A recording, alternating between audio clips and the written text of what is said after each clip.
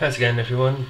Today I wanted to talk to you about CO2 indicators, or they're more commonly known as drop checkers.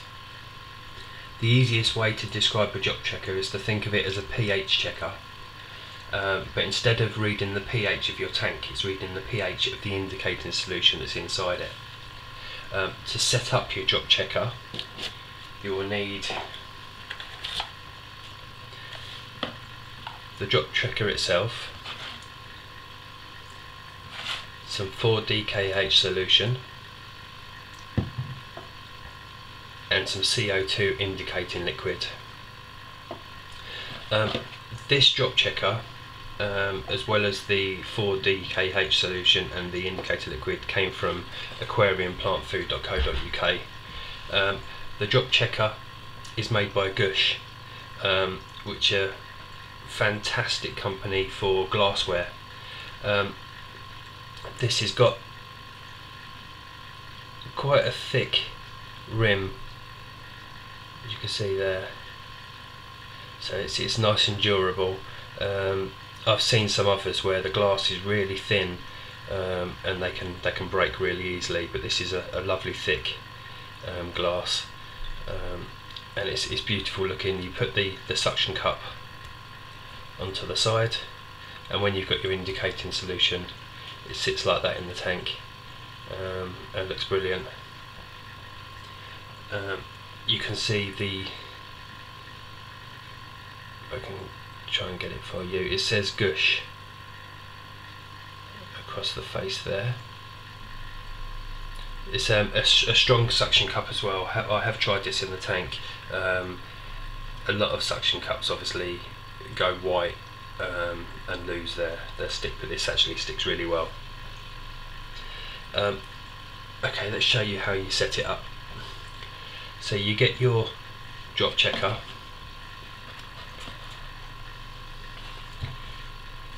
take a 2mm syringe,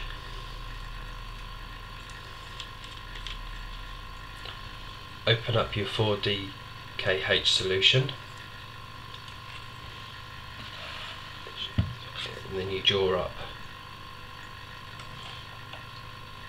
a syringe full and squeeze it into your drop checker.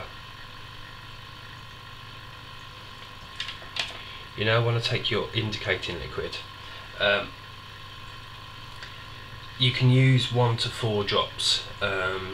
You can use more depending on how bright you want the blue to be.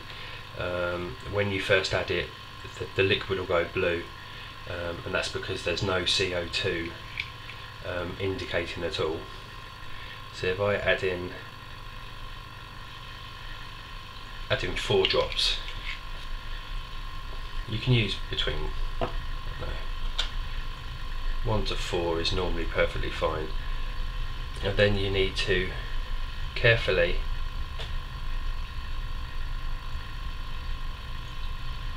tip the unit so that it goes in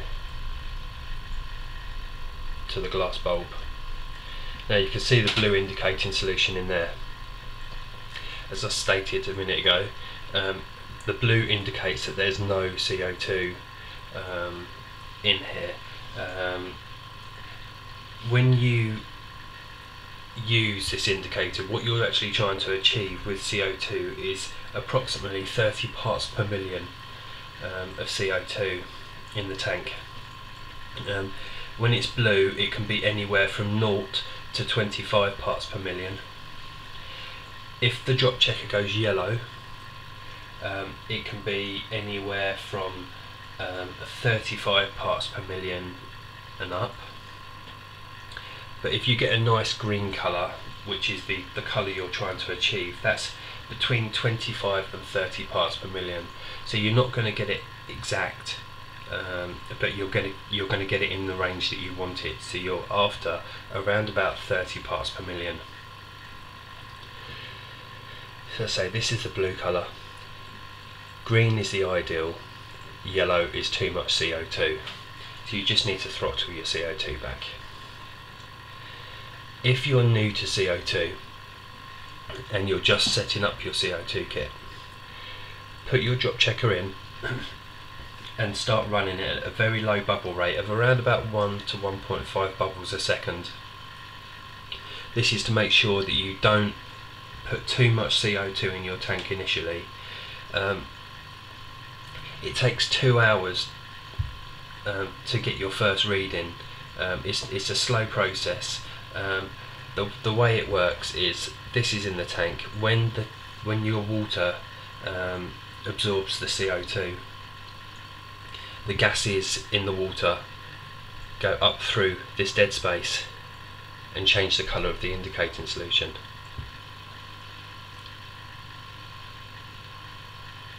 Let's put that onto the tank so you can see.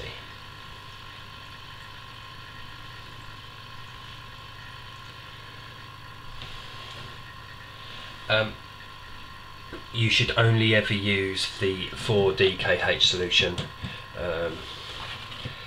Never use your aquarium water. You will see some websites that say to use aquarium water, or a lot of the Chinese imports will say use aquarium water, put it in. That's not what you want. You're not doing the checking the pH of your water. You're checking the pH of the indicating solution. You're trying to get that 30 parts per million, and this D4KH solution is set up for that. So make sure you only use this. The indicating liquid will last you a long time. There's 10 ml in here. You only need, as I say, about 4 drops, 1 to 4 drops, to get the blue colour you want. It doesn't matter how dark you have the blue. All it will mean is that the green will look darker and then the yellow will look darker, depending on your CO2 concentration. When you put the drop checker in the tank, you need to have it set up so it's about 100 to 150 millimeters below the water surface, and you need to make sure that you've got no direct flow going to the drop checker itself. So if you've got something like an internal filter and you've got the jet going on it, make sure that's not aimed at the drop checker, because what will happen is the water will enter through the bottom and it'll end up filling the dead space that's in the chamber itself. This is a dead space. This is just air that will be in here. You don't want that filling up with water and mixing with the bulb. Another problem that I've read about this, I mean, I haven't got one myself, but if you use an atomizer to diffuse your CO2, pure CO2 bubbles can enter the chamber and give you a false reading on the indicator. So again, if you use an atomizer, try and keep an eye on it to make sure that CO2 bubbles aren't just being fired towards the drop checker. They work perfectly fine with the normal ceramic discs, but you shouldn't have a problem depending on the size of your tank. You want to set your CO2 system up to keep everything consistent. When I set mine up, I have my lights on a timer. I have a solenoid valve on my CO2 kit, which is also on a timer, because ideally you want to set your CO2 to come on 2 hours before your lights, and then you want your CO2 to go off an hour before your lights go off. You also need to keep an eye on fish in your tank to make sure that none of them are struggling, gasping for air at the top of the tank, because that will just cause you fish death, and you don't want that.